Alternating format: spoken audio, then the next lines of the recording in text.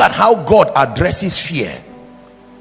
That because of how dangerous and serious this operation is, that there is a tripartite combination of power, of love, and of a sound mind.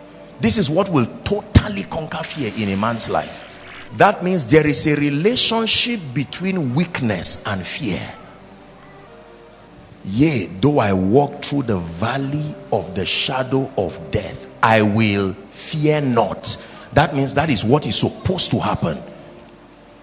That every time you are surrounded by uncertainty, the valley of the shadow, not the spirit, the shadow, the similitude of death, meaning that whatever looks like death can cause fear. No matter how real or aberrated it is, the valley of the shadow of death, it causes fear. But it says, I will fear no evil. There is a reason. For thou art with me. I have an understanding of what your presence and your love can do. Listen very carefully. Courage is not the issue of masculinity. It is a product of understanding certain things about God. That the spirit of power is given to men so that they can conquer fear. The information that you hear does something to you, and if you do not have the power to resist it, it will cause fear. And when fear enters you, it will destroy everything about your life. That means the awareness of lack of power will keep you in fear forever. The awareness that the believer can sustain power over and against the works of darkness can annihilate and destroy fear. Listen to me. Fear has destroyed more people than you can imagine. When men say that there is a casting down, that means you are not a man. You are a man, but something has lifted you beyond the realm of men.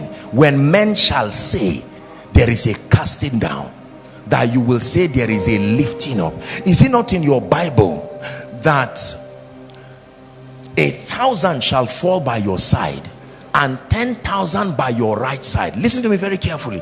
It says, but none shall hurt you, only with your eyes shall you behold the reward of the wicked. This is a revelation over my life. I believe in the love of God over this ministry. You see, when you know God, it doesn't look fair. When God's love zooms towards you, it's a fearful thing. It takes away fear from your life. The fear of the future. What will the future be like? What will the future be like? Will I have children? Will they be well behaved? Your brain cannot carry that kind of load. It says my yoke is easy. Fear can make you a laborer. It can give you assignments that didn't come from God. By yourself, you are sitting in front of the internet, many things to browse, the presence of God. You just start browsing signs of cancer. Enter. What do you think made you do that? Now please listen to what I'm telling you. And you will find something there that you may have. Once your leg starts paining you, it's a sign that this and that. You say, that pain. Jesus, you love me too much. Too much, too much, excess love. It's a revelation. My Father loves me too much, too much, too much.